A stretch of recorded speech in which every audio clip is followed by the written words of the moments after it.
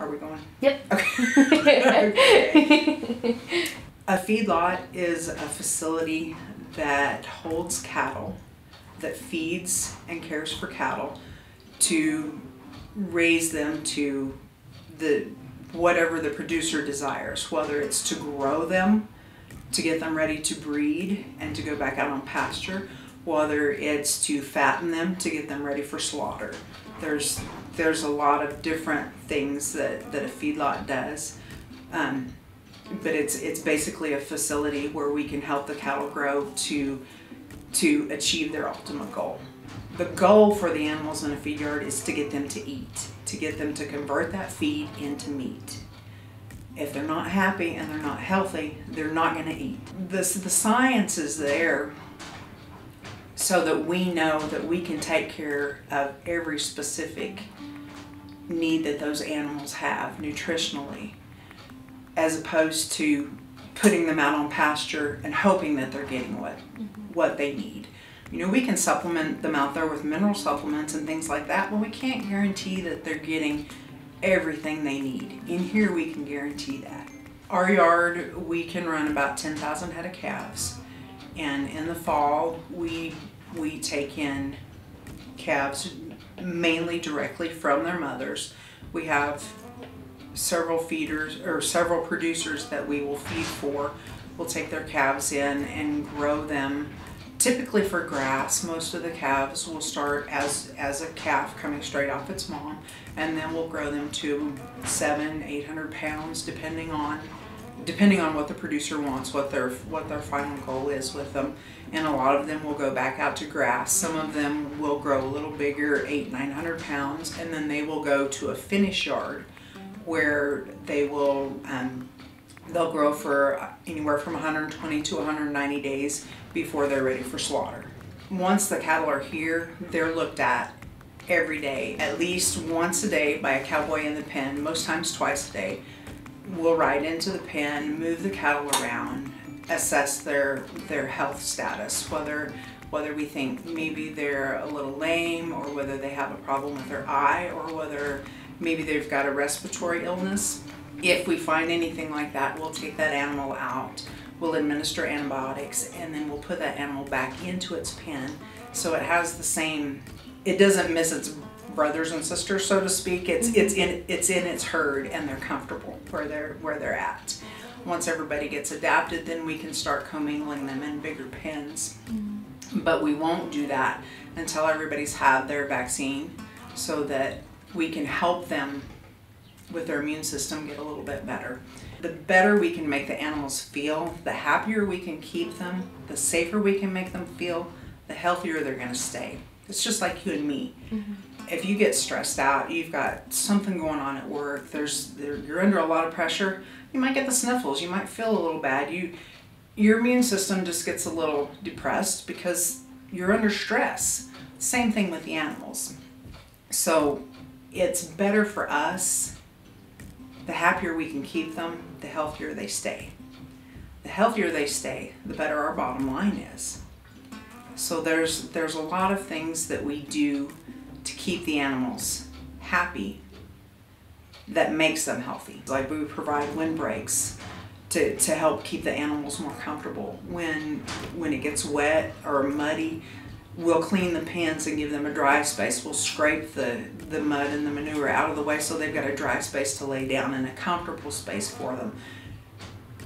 Even in the big corporate yards, they have crews that do nothing but clean pens every day. That's all they do.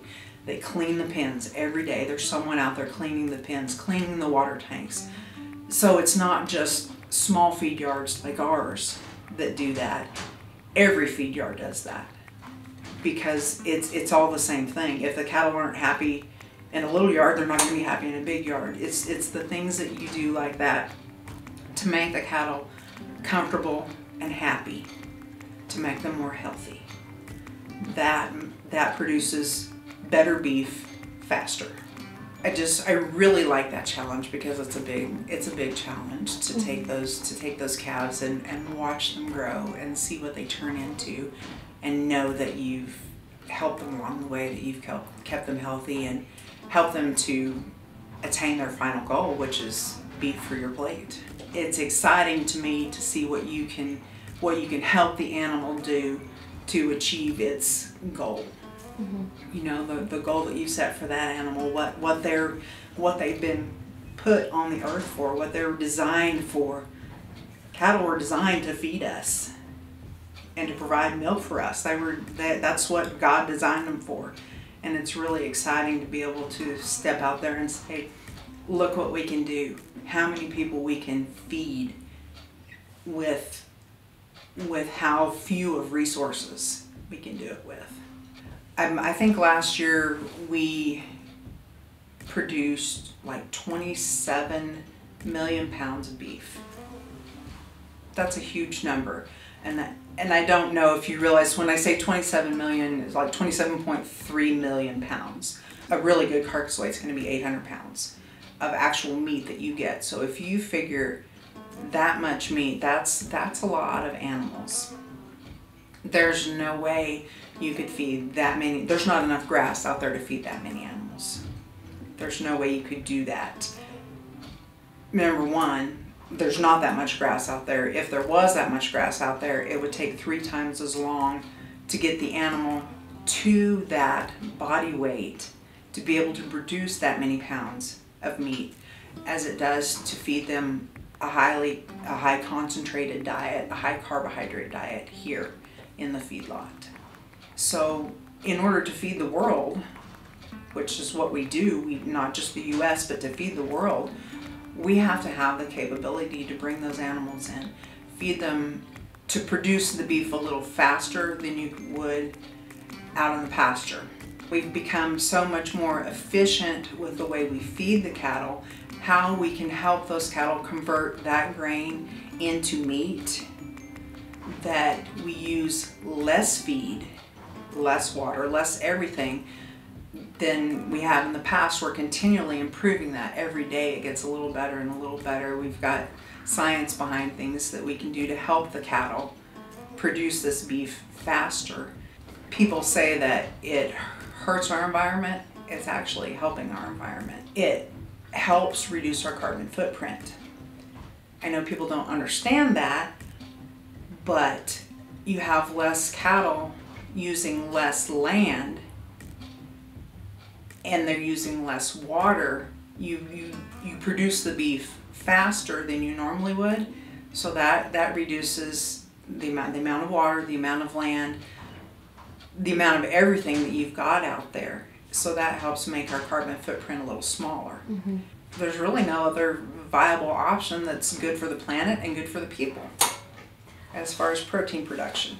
The only way that we could do anything different is if people quit eating beef. And we don't want that. You don't want to quit eating beef. If you do quit eating beef, you have to get your protein source somewhere else. And farming soybeans, say, for your protein is not an option. You would increase your carbon footprint, and there's not enough farm ground out there to get that much protein to replace the beef. And God gave us cows to eat. That's what he put them here for. And he put us in dominion over them to take care of them, to raise them and take the best care of them we can.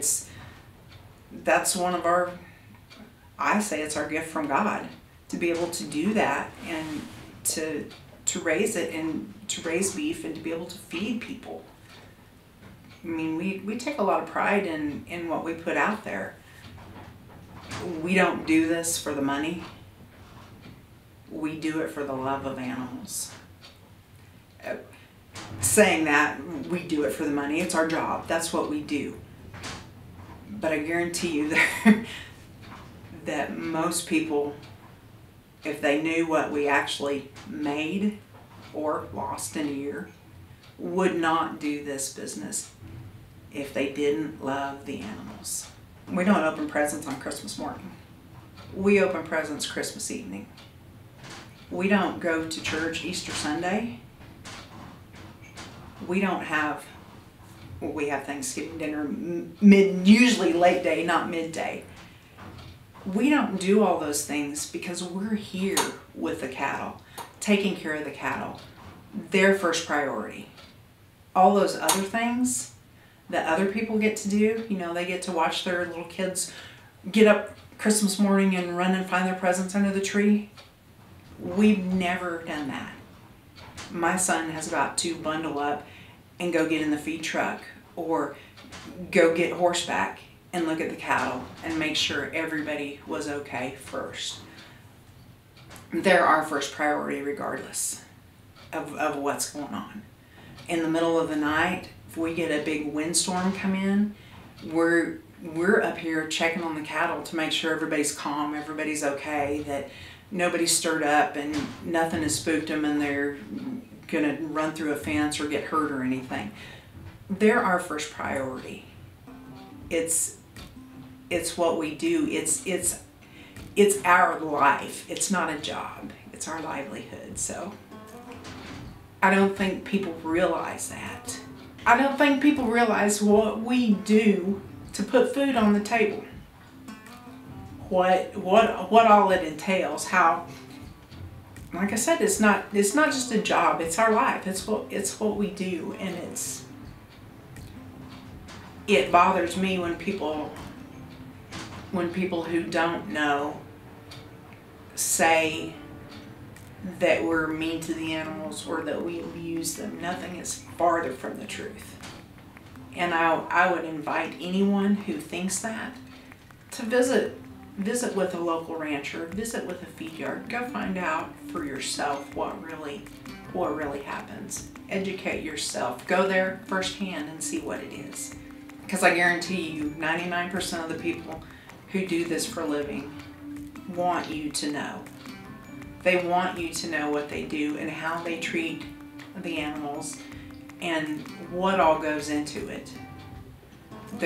No one has anything to hide. They want you to know because they're passionate about it. It's their life. That's what they've chose to do, and they're passionate about what they do and about the animals. If you didn't love the animals, if you didn't care for them, you wouldn't be here doing this.